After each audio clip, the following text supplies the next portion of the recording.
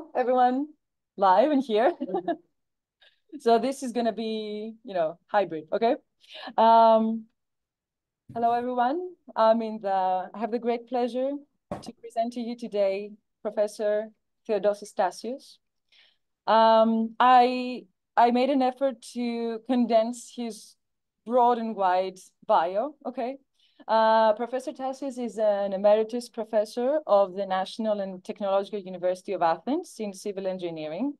But I would have to say that this is a very limited perspective because he is what I would like to say a homo universalis. He has been a member of the Academy of Sciences of Torino. He is doctor honoris causa of Liège University, University of Nanjing, Cyprus University, the National Competition University of Athens, the Pantheon University, the Agricultural University of Athens. He has served as an expert and consultant of the United Nations organizations and for the European Union. He has been president of international scientific societies, and he is honorary president of the Hellenic Society of Philosophy. He is author of over 500 papers and 60 books in several languages. And, well, I guess we can agree that he's a legendary figure. I would really like to stress this one last key point. He is president of the Society for the Study of Ancient Greek and Byzantine Technology in Greece. And he has offered us a great understanding, much deeper understanding of the ancient Greek technology through massive work in the field and through constructions which one can find in museums in Athens. Professor, it's such a great honor to have you with us today. Thank you so much. The floor is yours. Thank you so much. Thank you. Thank you, dear.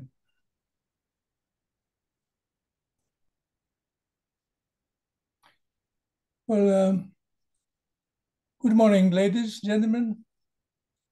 Thank you for joining us. And I'm thankful to the organizers for this kind invitation. And since English is not my mother tongue, you will bear with me to read my manuscript in order to keep to the time allocated. Given that technology is daughter of necessity, this is the saying of Moschion, a poet of the 3rd century BC. It follows that in emergency situations, such as the wanderings of Ulysses, there are even more needs that cannot be met with natural means and require artificial ones. Even gods, when in need, invent. Remember how Hephaestus, let me see with my transparencies now.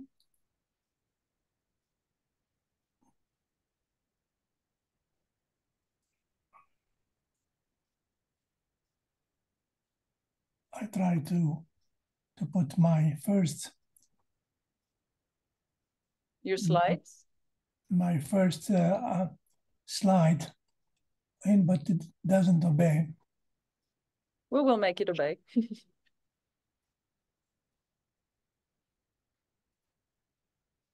Sorry for this. Is it okay? But then it will produce some problem to me because I'm not seeing it. Oh, no, now we can see it. We can see it. We're good to go. Yeah, but I can't see it. But anyway. Oh. Let's continue. Yeah, sorry. I was saying that, remember how Hephaestus met the need to deal with his innate lameness with his 2 spectacular artificial helpers, handmaidens wrought of gold in the semblance of living maids, Iliad. While in dealing with the most striking adultery of all time, and then I wish to put my second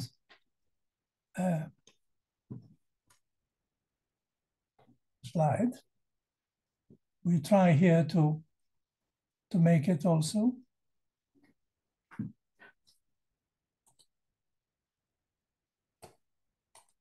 Anyway, Are you able to put on the second slide? We cannot see the second slide yet, but if you just press the next button, it should show up probably.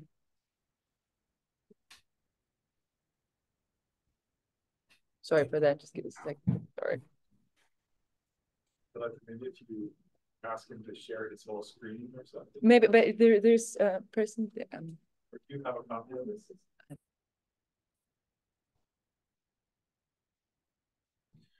This is the first. What we present now is the first. We can see it. Yeah, that's perfect. And then we go to the second. And I was saying that Hephaestus, dealing with the most striking adultery of all time, he had no natural means, the poor guy, and resorted to the technological invention of bonds which might not be broken or loosened to trap Ares and Aphrodite in bed, Odyssey. Similarly, as the persecuted Ulysses claws the seas for years and years, he needs to measure himself against natural phenomena and unnatural gods with the tools of Promethean philanthropy, that is, with wisdom in the arts, Protagoras. Even more so, since it originated in the head of his favorite goddess, Athena. Admittedly, ladies and gentlemen, the aim of this lecture of today is to entertain you mainly, but putting together the relevant incidents helps us realize the role of technology in ancient life and perhaps even more in our own life, especially considering that technology comes first and the economy, such as it is these days, follows. So you will remember how our man most wretched above all, Odyssey, was now spending time in Calypso's wonderful island, which even Hermes, upon arriving, stood to gaze and marvel and delight his soul, Odyssey. Not to mention that Ulysses and Calypso had a grand old time by night, relishing their joy of love, abiding each by the other's side, Odyssey. And don't be misled, the modest translation, according to Tassios of Thessaloniki, love of Homer means copulation, clearly. Yet, Ulysses yearns for home, and the truly magnanimous Calypso helps him build the ship to take him there. Of course, we can't expect Homer to know all technical details of how the big ships were built in the age where his narrative is set, but he still provides several important technical details. First of all, it is not a raft. It is not a raft in today's sense of the word. Ulysses logs first reach into the sky, Odyssey, while the poet also speaks of the bottom of the ship, a deck, long gunwales, Odyssey, and close-set ribs, Odyssey. Let's see a sketch on this. Indeed, Tassios interprets the Homeric raft as something ship-like, distinguishing it from later shallow rafts.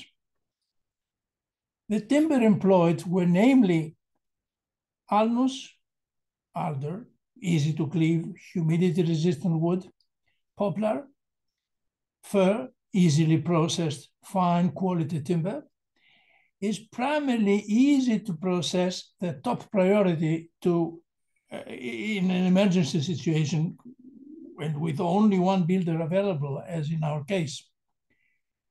Let me say, however, that the delicate poplar was only meant for the deck. The poet shows a striking persistence with the dryness of the wood, and is saying long, dry, and well seasoned. Homer confirms the long-established technique.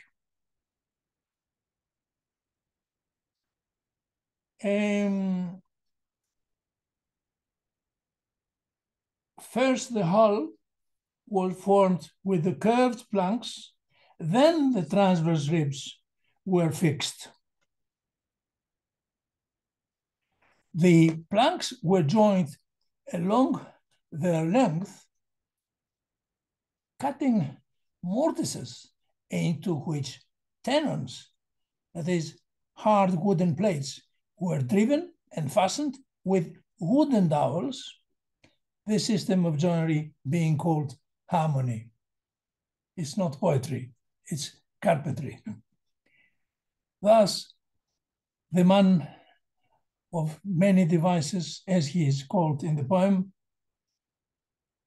this is also a detail of the wooden dowels into which bronze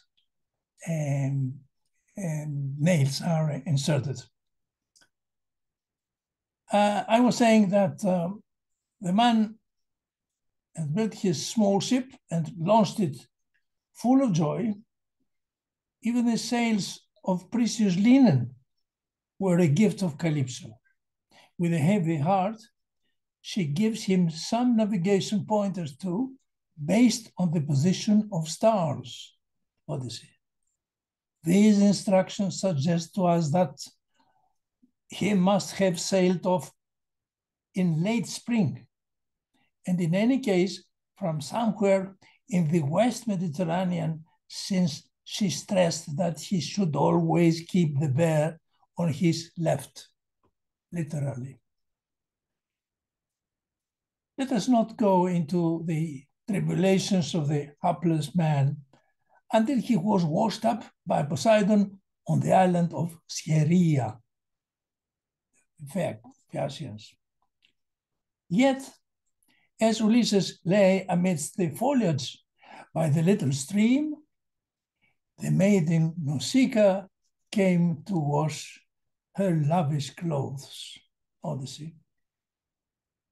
Quote, when they came to the beautiful streams of the river, where were the washing tanks that never failed, for abundant clear water welled up from beneath and flowed over to cleanse garments, however soiled, along the eddying river. Let's have a sketch on this. This is the main flow, the obstacles, and the eddy lines. The attempt at a scientific explanation of the water's special cleaning powers with the help of Professor Phaeaceans in these vortices comes as a counterpoint to the ensuing idyllic scenes. Why is it that the Phaeacians had chosen as the city's laundering place the spot where the river formed vortices? Well, firstly, the presence of a permanent whirl requires some obstacle in the flow. And in order to be, this is the obstacle, so to say. And in order to be able to put in a garment before the obstacle, you need a sloping surface. This is a sloping surface. And this is the way that a sort of cavity occurs, a bowl-like formation.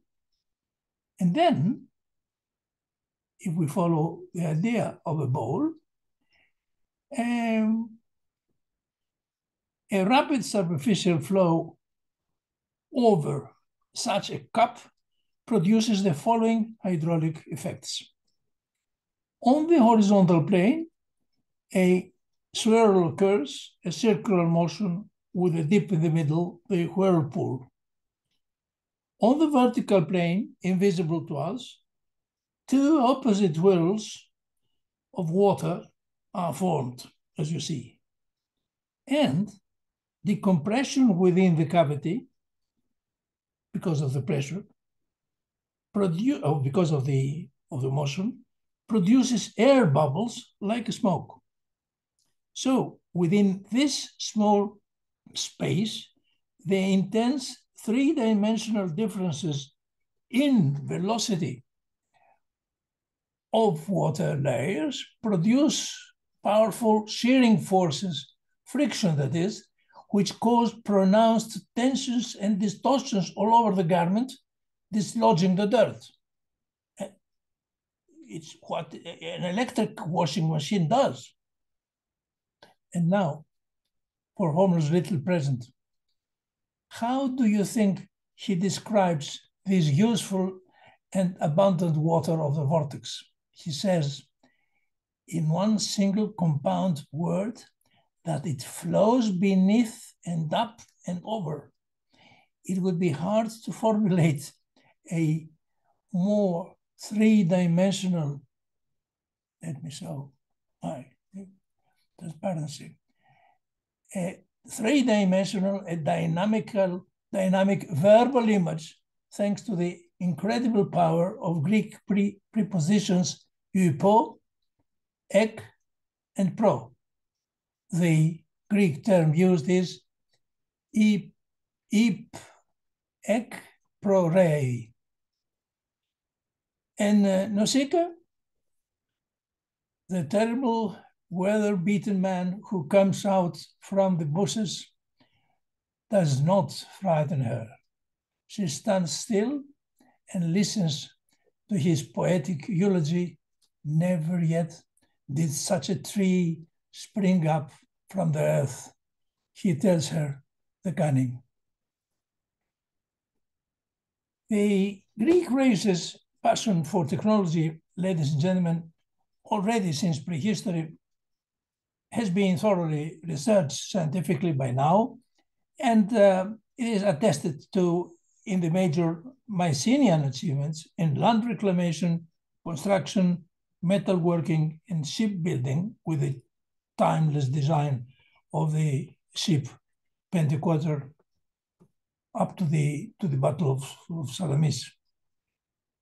It was a passion deep enough to figure in their religion early enough, while their mythology is full of various contraptions and wonders, such as the automata and robots that run around Olympus in Iliad. And all these were human yearnings, surely, but in the epic poem, only the hands of gods could make them. So here is the admittedly imaginary revolution in Ulysses' admonition, where men would dare to take it upon themselves, and even against the world shaker's displeasure, Poseidon that is, to build self-sailing and self-thinking ships, or robots that is. We are on the Phaeaceans island, a technological place par excellence. The epic poem has already praised their technological achievements. Remember, in metallurgy, in harbor building, in weaving, and in sustainable all year round agriculture. So they seem to be, the Phaeacians, the best suited for a revolution of shipbuilding, and it may be no accident that the might of mind, arche nos in Greek, necessary for all that, is personified in their king Alcinous, who puts on Ulysses on his way back to Ithaca aboard some unheard of ships. And this is the harbor, imaginary presentation of the harbor of Phaeaceans.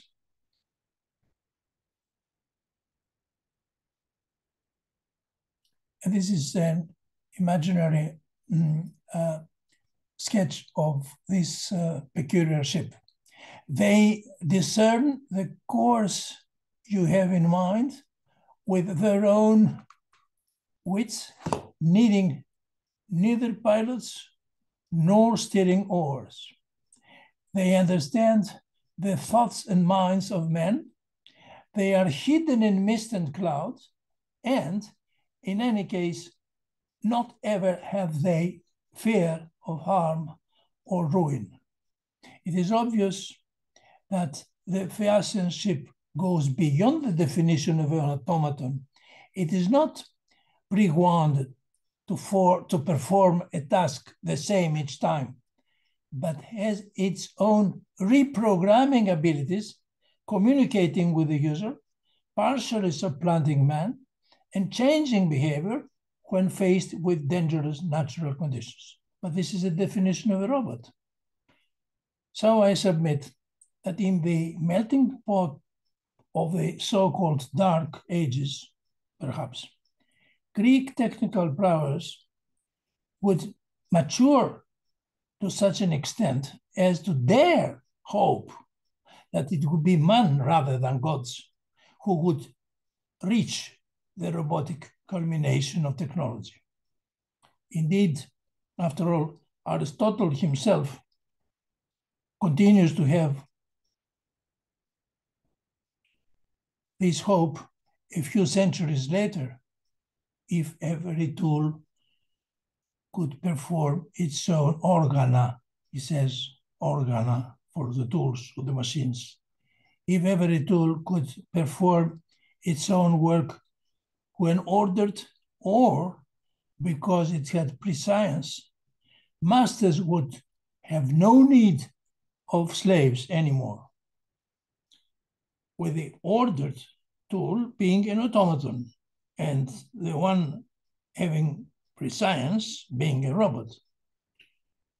Moreover, what we have here is a utopian faith of technology's power for social liberation, ladies and gentlemen, some 1,800 years before Campanella's Città del Sol. Coming back to Odyssey, I will assume that the poet, perhaps mindful of hubris, allows for the possibility of divine intervention against human technology. Nevertheless, no such risk transpired during the height of Hellenistic technology, when man at last did realize the automata of Ctesibius, Philo of Byzantium, and Hieron of Alexandria between the 3rd and the 1st century BCE. Now, let's go to the case of sleeping Cyclop, the wine, and the steel. Lately, thanks to Mrs. Kourakou, we have lost faith in the idea that Ulysses may have gotten Polyphemus dead drunk. Remember that the only wine our hero had, and plenty of it, was the gift of Maron, the priest of Apollo in Thrace, since Ulysses has spared both the sanctuary and the priest's family. But what wine was it? And quote, and as often as they drank that honey-sweet red wine, he would fill 1 cup and pour in it into 20 measures of water, and a smell would rise from the mixing bowl, marvelously sweet, unquote. Sweet wines in antiquity were made of grapes that were previously sun-dried until part of the water had evaporated, and this made the must much sweeter and the wine more viscous. So it needed a higher dosage of water when it was mixed. Maron's wine was of such honey-sweet variety. Yet, these sweet wines cannot contain more than 2%, only 2% alcohol, upwards of a certain sugar content, a European grade of 15, we say, yeasts cannot perform their breakdown mission, so the alcohol content falls and the sugar content increases.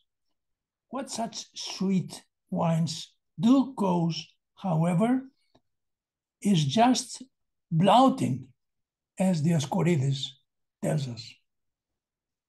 So how could you hope to get a giant drunk on a mere 3 evedowels of dark wine? Highly unlikely. Still, why would you need wine when the previous day the voracious Polyphemus had fallen into stuporous sleep after a meal, even a meal of milk alone?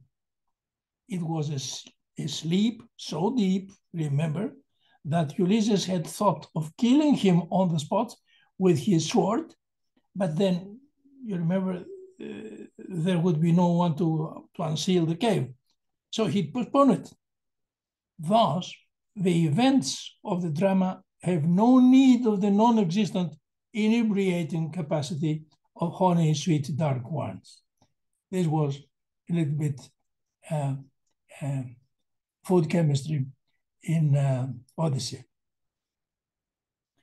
Yet, before leaving the cave of Polyphemus, let us not forget Homer's confirmation that Greek tribes had long entered the age of iron, since the poet explicitly mentions how hot iron is immersed in water to turn into steel. These are some of the automata we have produced. This is the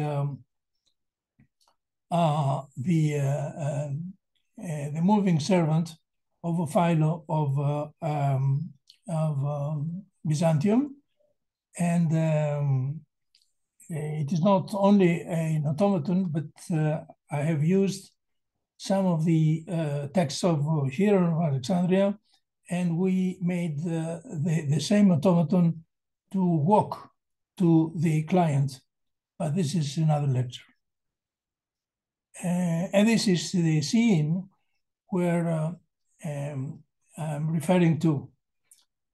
And I was reading here that hot iron is immersed in water to turn into steel. The hot steak, the friends of Ulysses drove into the Cyclops' eye, quote, as when a smith dips a great axe or an adze in cold water amid loud hissing to temper it, for therefrom comes the strength of iron. Even so did his eye hiss round the stake of olive wood, unquote.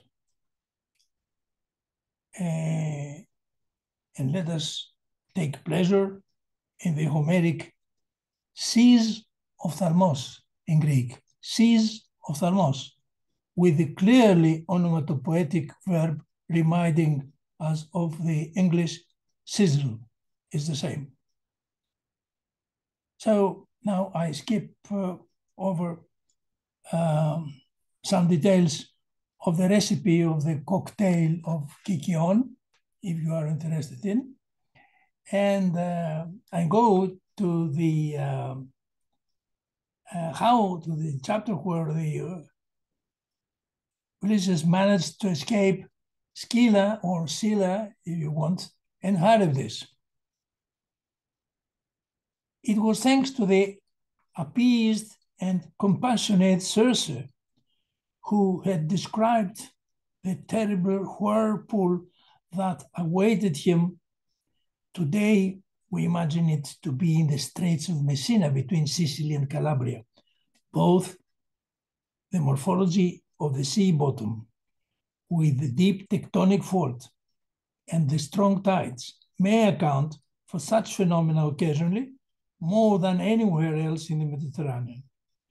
an extensive swirling of water in the 3-kilometer straits, like a huge vortex that is a large dip at its center, could potentially suck in a ship that sails into it. Let us attempt to describe the phenomenon without mathematics, helped, however, by Professor Batistas, although you will have to bear with some simple mechanics, please.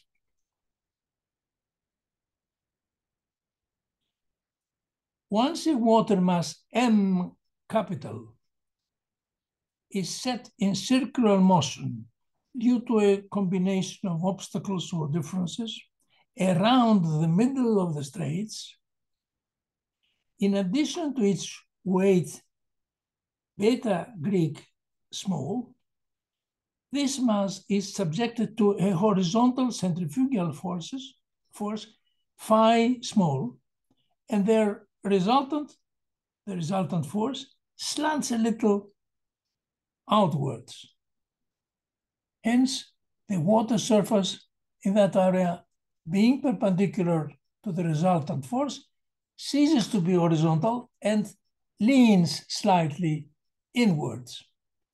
The same thing happens throughout the circle, so a first dip is formed towards the center of the created vortex. The vortex is ready with a small or a great depth. Imagine now a vessel, a ship, which is colored red in this picture, approaching the area. It is not a simple mass of water. In addition to its vertical weight, the B capital, the ship is subjected to buoyancy A capital, perpendicular to the now oblique water surface.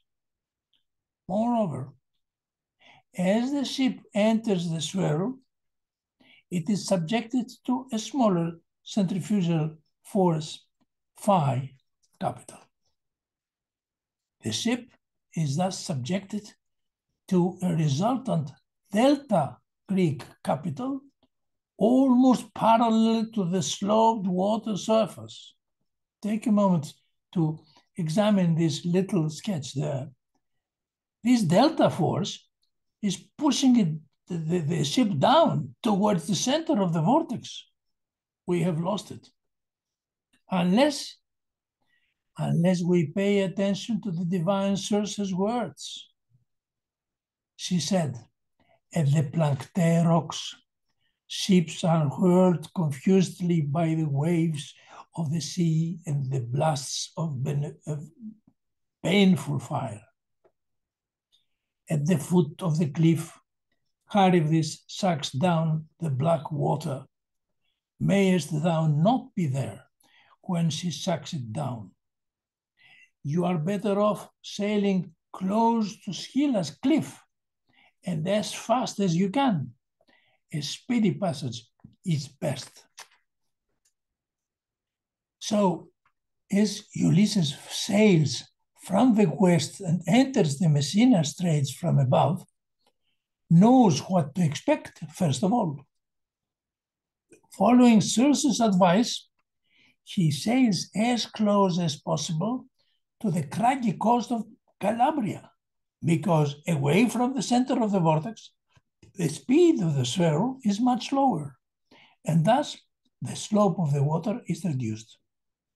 The same persistent piece of advice urges him to go as fast as he can. In other words, step up your oaring to get out of the spot before force delta capital can draw you in for good. Before it was time to pull you down, you will have progressed far enough for the swirling speed to be almost nil. So Ulysses instructs his captain, quote, and to the steersman I give this command, since thou wieldest the steering oar of the hollow ship. From this smoke, there were the bubbles, and surf keep the ship well away and hug the cliff, lest ere thou know it, the ship swerve off to the other side, and thou cast us into destruction, unquote. Every word in these verses, ladies and gentlemen, echoes the spirit of our preceding analysis. And yet, our hero made it. And I'm pleased to tell you that you made it also, arriving safely to the end of the journey of this lecture. And I thank you very much.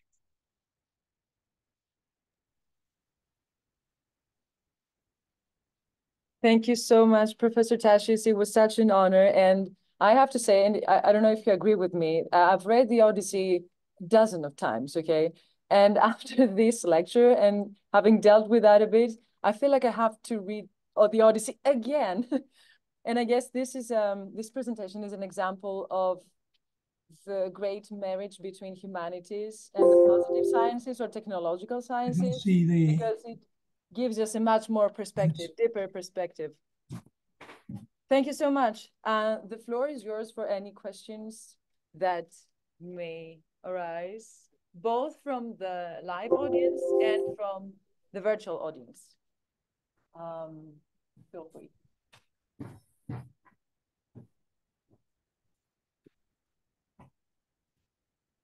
I guess we need, Professor, I guess we need to do a lot of homework in order to understand the mechanics. Yes, I admit that this was a rather difficult point of the lecture. Oh, no. But I take oath that this is real mechanics, yes. Oh, we will believe you, we believe you. It's just, oh, we have a question. Yeah, thank you. Oh, great. There's a question. Professor, can you hear me? I hear you, but I don't hear the question. Okay, I'll transfer the question. There's a question whether there are resources where people could find more about the mechanics, I guess, around the technology, around the Odyssey, and I guess in general. Yeah. Yes, specifically regarding the Straits of Messina and the vortexes is Dr. Batistas, Professor Batistas' paper, and you may find it just by his name, F-A-S-T, Batistas, in the United States, where more details can be found. But for the technology in Homer, in the epics in general, there is a sufficient literature in several papers and in books, some of the books being, especially in Europe, very old. So I submit you just make your search by putting Homer technology, and this will guide you somehow. But it is obvious, you see, that since Homer somehow reflected the situation of, roughly speaking, a Messenian world, that technology was incorporated in the epics very extensively. And you have other also regarding, for instance, the several other details of the weapons. And in my book on the ancient Greek military technology, which is under press actually in Greek, I'm trying to analyze the mechanics and the resistance and the function of some of these weapons. Anyway, I may be more helpful by writing if you wish, but at this moment, I hope that this is enough. Thank you so much. Is that, yeah. And yeah, and if you are ever in Greece, you can visit the Herakleidon Museum. It's a museum that professor has done massive work in Greece. Herakleidon Museum. It's in Athens, yes, it's in Plaka. So there are a lot of constructions of ancient technology. And we have one more question. Yes. Yeah. If you ask Professor Tassios, he had to generalize what is the difference between ancient and modern attitudes towards technology based on his years. Great. Professor Tassios, we have a question from the president of Paideia, Jason Pedicone, to get you acquainted. And the question is whether, from your years of experience, you have seen a difference of the attitude of people towards technology during the ancient times compared to the modern times. A difference in attitude of people towards technology. This is an enormously interesting question. I'm afraid I have no clear answer to give, but I'm very, very much personally interested in this. I have a rather long paper on the selecting the opinions of all ancient Greek writers regarding the epistemology of technology and regarding of the usefulness of technology, regarding the very fact that technology was offered as a gift from gods, after all. And this partly answers to your question, because the Greek tribes have a feeling that technology is a complement of nature, and therefore, since nature was created by gods, it is obvious that even the complement of nature should also be created by gods. And therefore, you have the Promethean myth, and I'm referring to the last version of the Promethean myth, which is presented in Plato's Protagoras. And let me add here, this may not be that known, that Democritus himself had, before Plato, his own opinion about the anthropological development of technology in humankind without any deistic intervention, anyone. And Diodorus of Sicily, there is a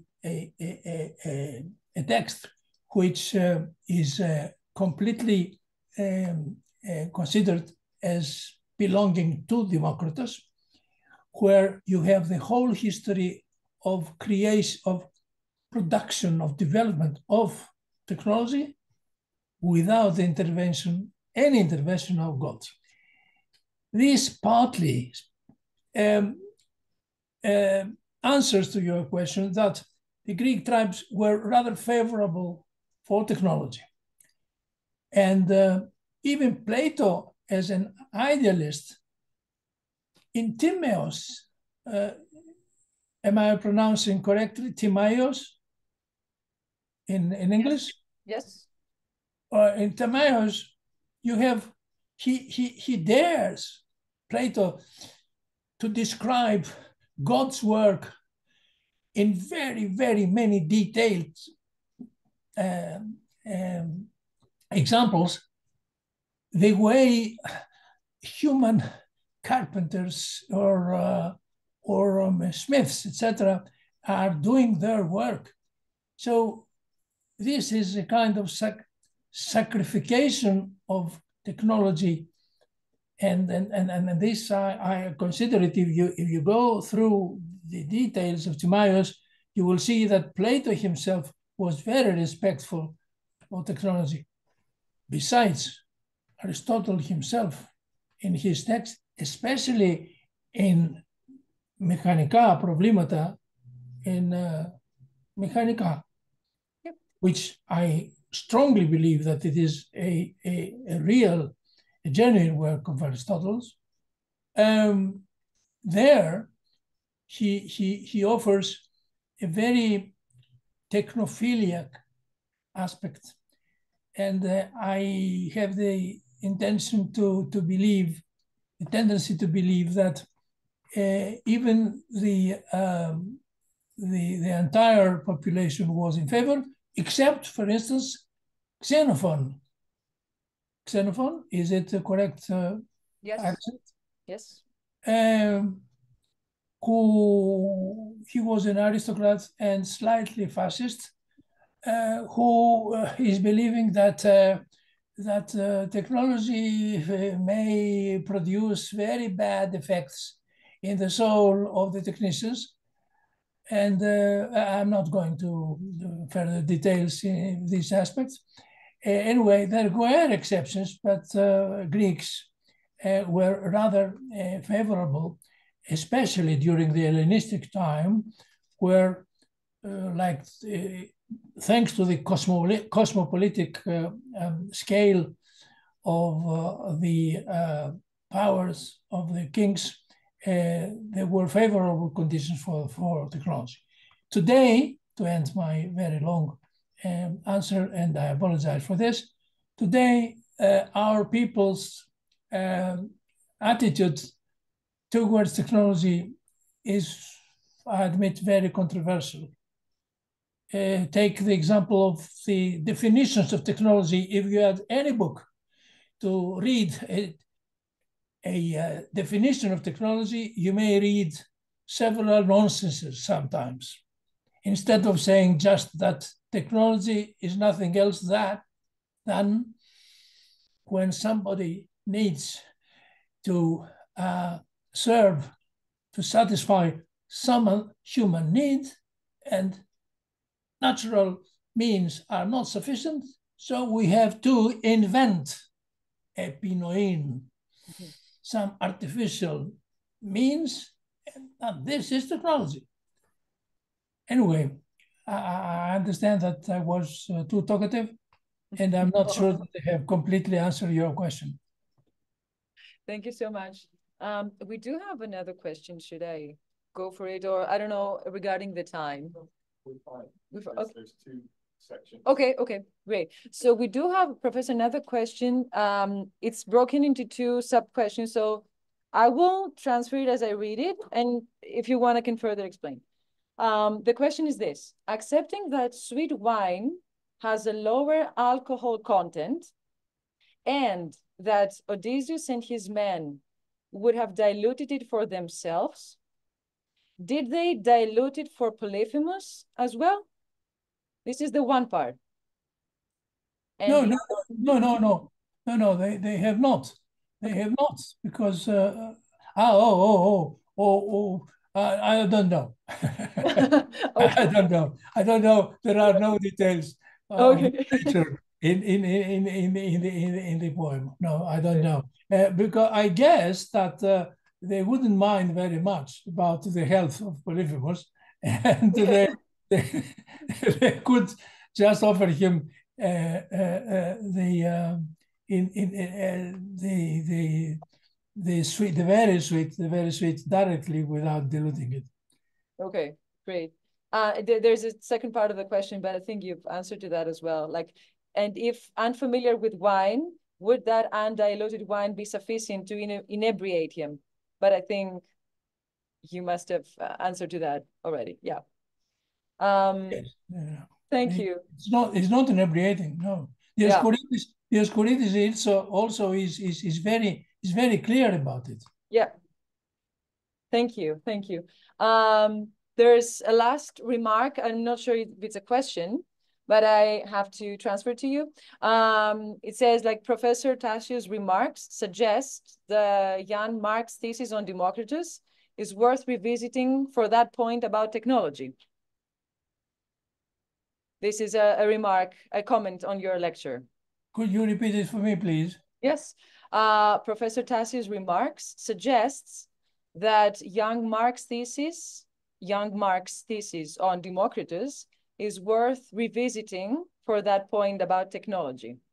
Oh yes, yes, certainly yes, certainly yes. Although Marx is not that detailed about this part of Democritus' work, but still is closer to the hylomorphic attitudes of Democritus, yes, and Lefkippos, of course. Right, thank you. Is there any other question, probably? I think we're good to go. Thank you so much. I'm grateful. 12 times, 12. We are grateful, and we're so glad we had you with us. Thank you so much. Thank you so much. Thank you. Thank you, everybody from the virtual audience. That was it. And have a great day, everybody. Thank you. Goodbye. Bye there.